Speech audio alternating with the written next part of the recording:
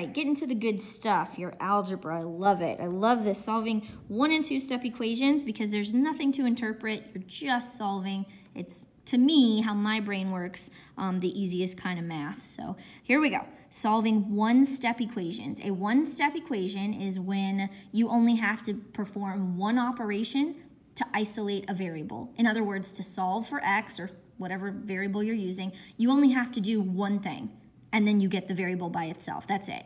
So first we're going to do it with adding and subtracting, and then I'm going to flip this over and we're going to do it by multiplying and dividing. So properties of equality are some properties that you need to know for your next assessment coming up for chapter 2. Not coming up, but when we finish the chapter. Addition property of equality just says that whatever I add on one side of an equal sign, I have to add the same thing on the other side to keep both sides equal, right? Just like you guys heard in middle school when you have the two sides of a scale, like when you're weighing fruit at, Publix or whatever, one of those kind of scales.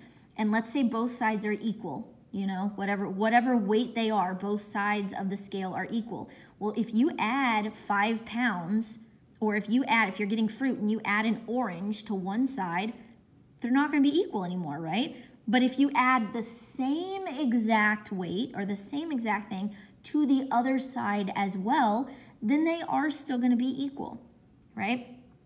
That's how it works. So that's the addition property of equality. Same thing with subtraction. Any property of equality is a rule that we use to keep both sides of an equation equal. They start off equal. We want to keep them equal. So even if I change the way one side looks, I have to do the same exact thing on the other side of the equal sign to change the way it looks as well to keep both sides equal.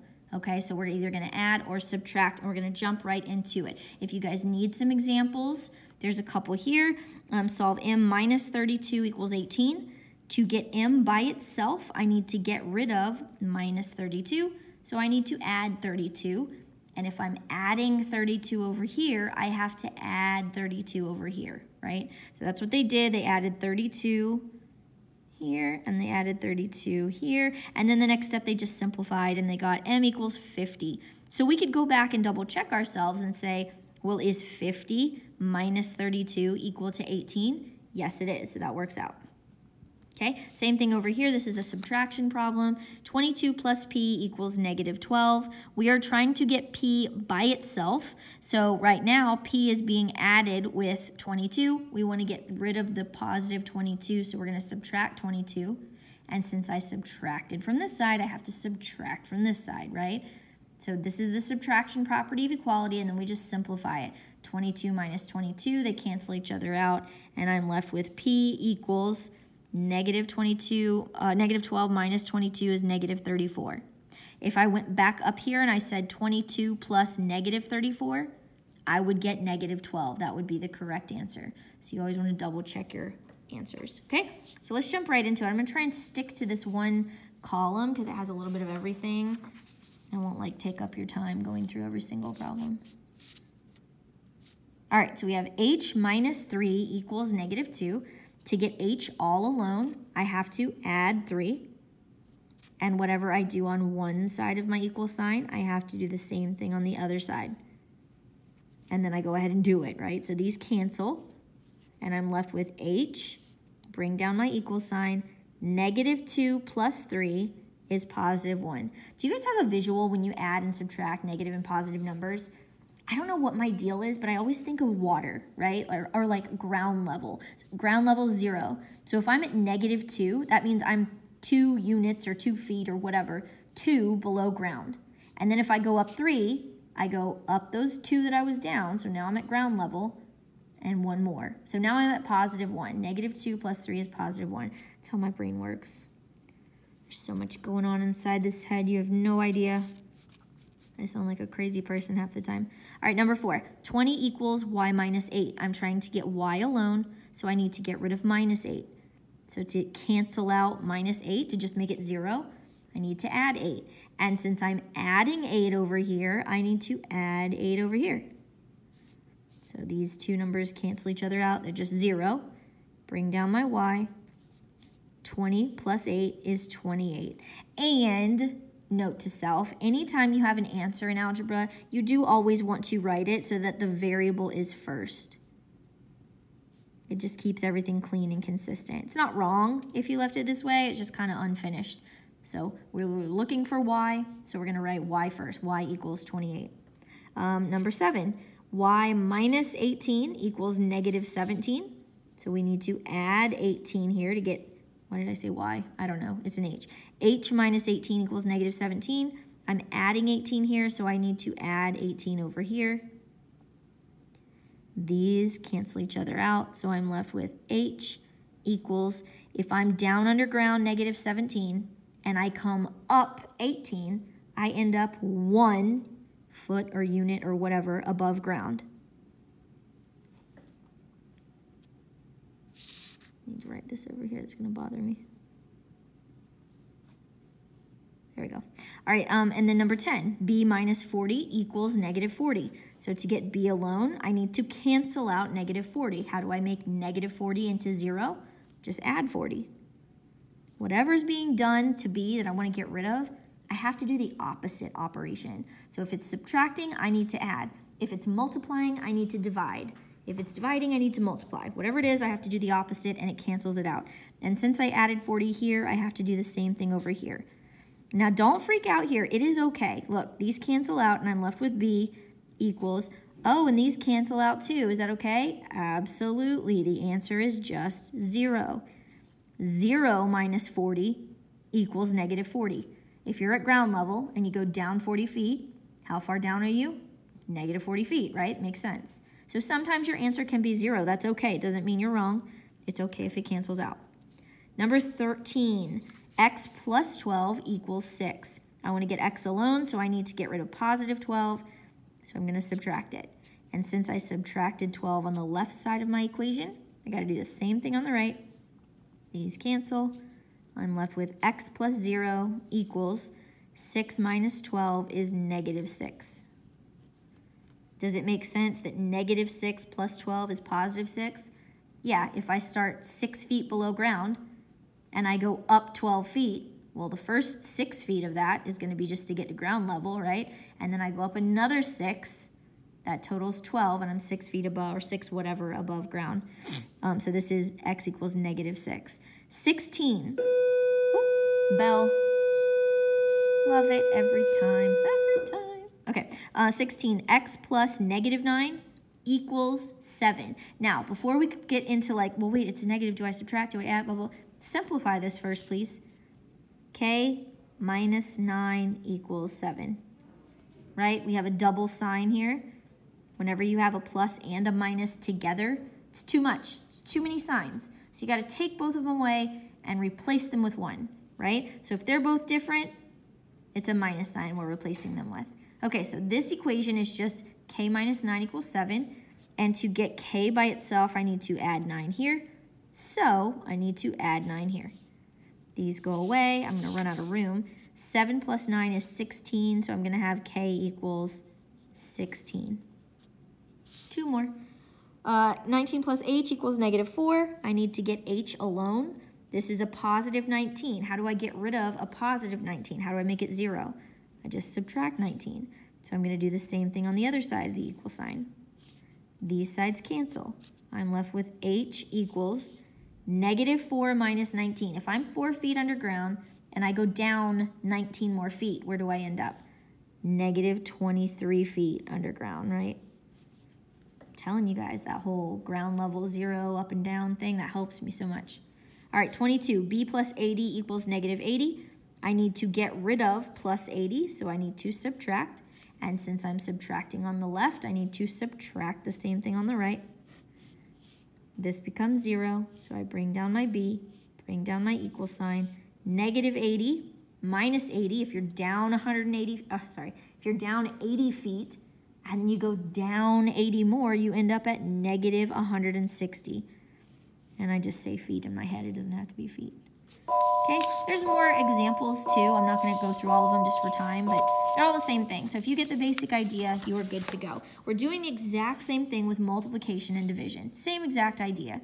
So multiplication property of equality says that if a and b are equal, then if you multiply A by C, you have to multiply B by the same thing, right? That's all it's saying.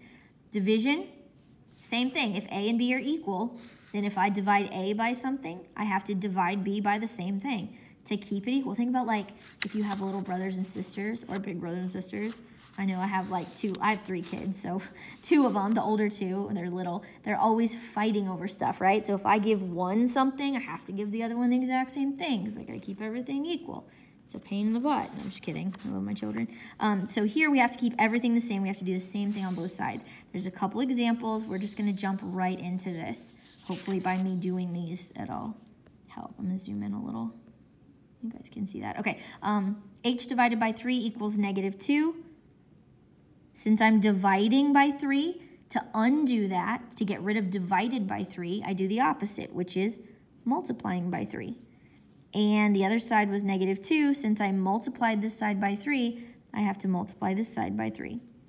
So over here, these 3's cancel, right? When you h times 3 divided by 3 is just h. These operations cancel each other out. So I have h equals -2 times 3 is -6. Okay, number 4, 5 equals y divided by 12. If I want to know what y is, I have to get rid of divided by 12. So I do the opposite and multiply by 12. So I got to multiply this side by 12, right? These 12s cancel each other out. So 12 times 5 is 60 equals y. These 12s canceled. And remember, love that bell, I always want to write my variable first when I finish my answer. So y equals 60. Number 7, -1 1/2 h equals 4. Uh-oh, what do? I've got a fraction. I don't know what to do. I know what to do. I'm going to change this to a mixed number and then just multiply my fractions, right? To get rid of a fraction, you multiply by the reciprocal. Well, to take the reciprocal of a fraction, I can't have a mixed number. So I'm going to multiply -1 times actually, I'm going to leave that negative out. 1 times the denominator, add it to the top, and whatever that is, I'm going to stick a negative sign in front of it. So 1 1/2 is the same thing as 3/2. 1 times 2, add 2 to the top. 1 plus 2 is 3. 3/2, and it's negative. So -3/2 times h equals 4.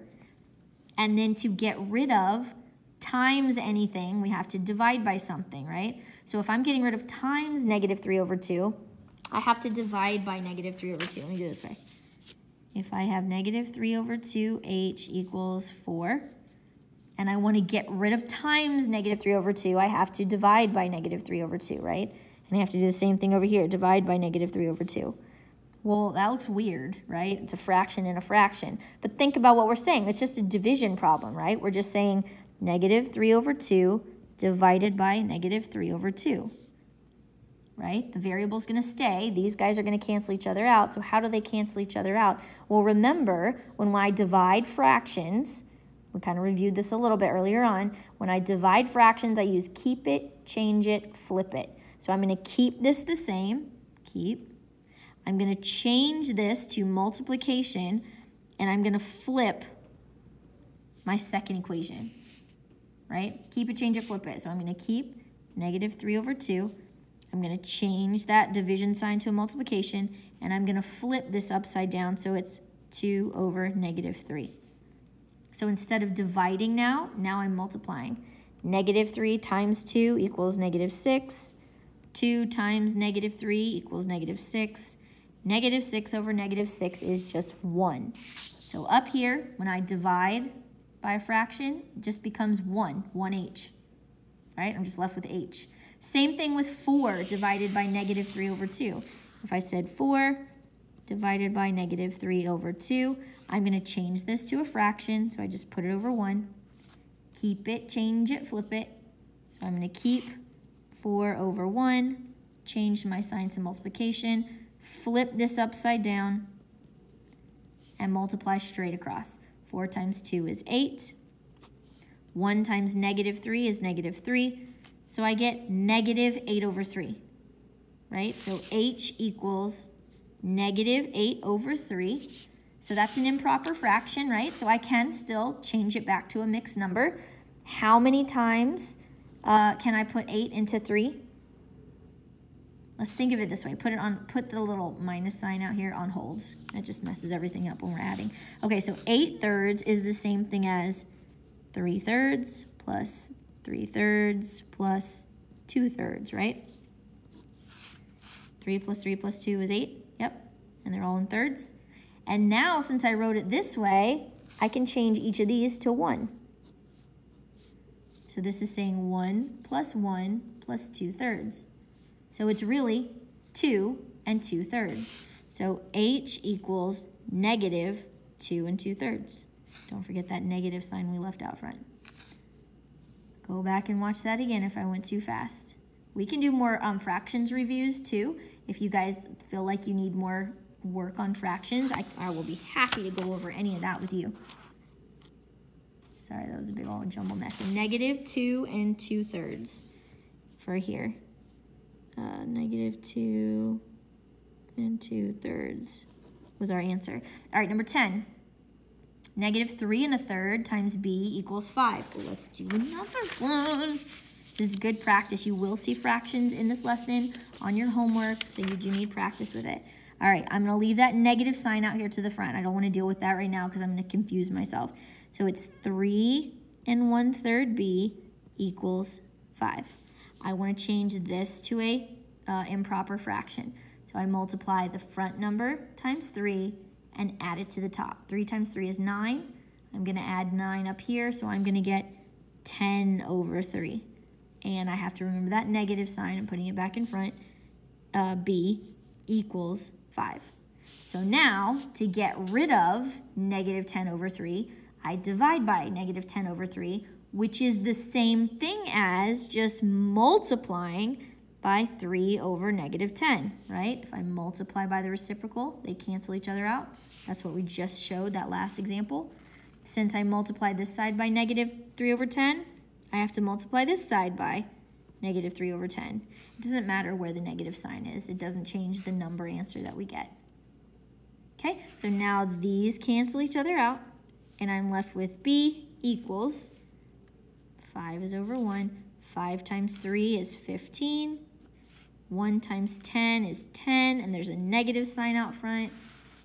And now I do know that I can simplify this. So what can I divide the top and the bottom by? 5. So 15 divided by 5 is 3. 10 divided by 5 is 2, and it's negative. So you can either leave it as b equals negative 3 over 2, or you can rewrite that negative 3 over 2, put the negative out front, leave it there for a second, and 3 over 2 is the same thing as 2 over 2 plus 1 over 2. This is one whole, so 1 plus 1/2.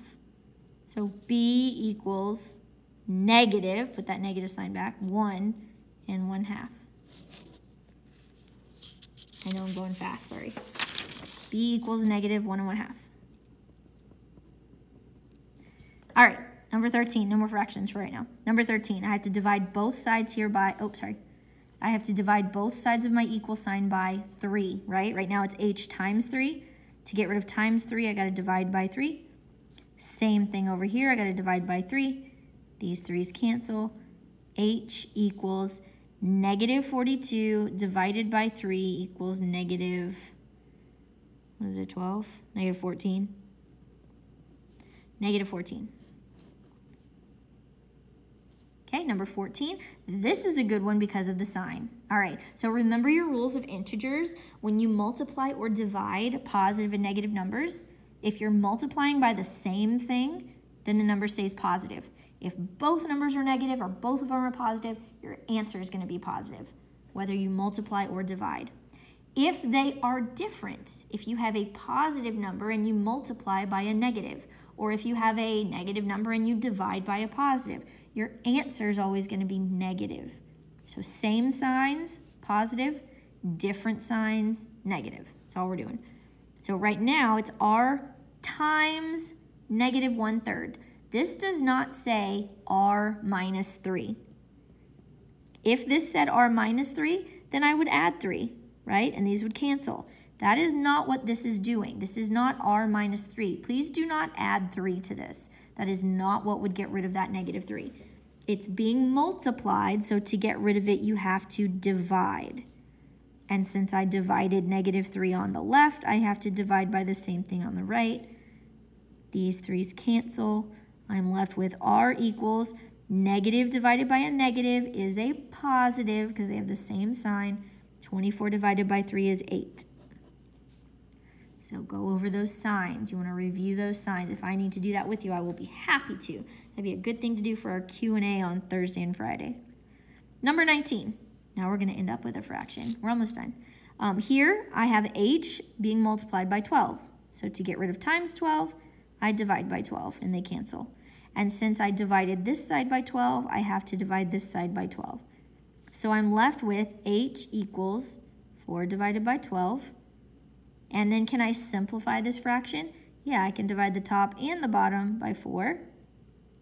And I get 1/3. So h equals 1/3. And it's positive. Everything's positive, so the answer is positive. Okay, and then lastly, 22. I have 5 times m equals negative 25. I want to get m by itself. So to get rid of times 5, I divide by 5. Same thing over here. I have to divide by 5 on the left. These 5 cancel, so I bring down my m.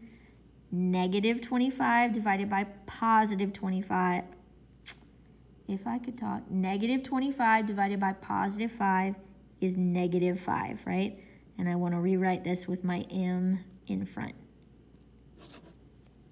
All right, let me know if you have questions. I'll be happy to review that with you, and good luck on the assignment.